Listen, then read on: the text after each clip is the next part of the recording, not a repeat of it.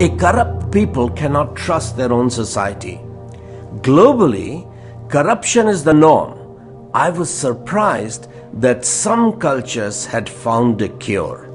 My first experience of a culture of trust was in Holland. My host took me to a dairy to buy milk. I had never heard of machines milking cows.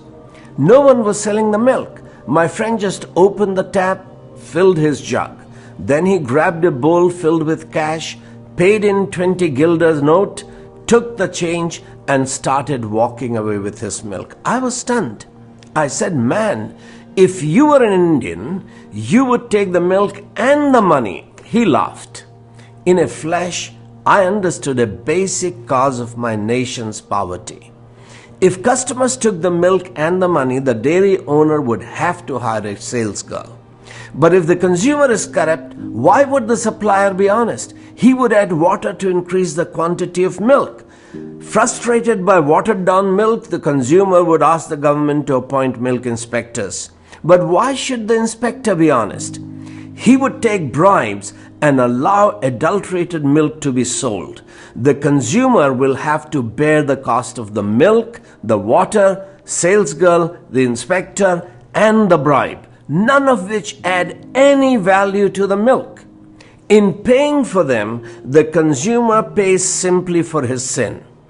Paying for all this means that you don't have money left to buy products that actually add value, such as milk turned into ice cream or cheese.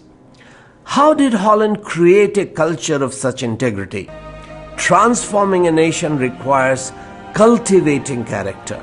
That is why God gave us the scriptures. Apostle Paul wrote, "All scripture is given by God's inspiration and is profitable for correction and instruction in righteousness, that the man of God may be complete, thoroughly equipped for every good work." Poverty does not cause corruption. Corruption causes poverty. To combat both, our nations need more than aid, investment, or protests. They need hearts and minds that are transformed by God's word and spirit.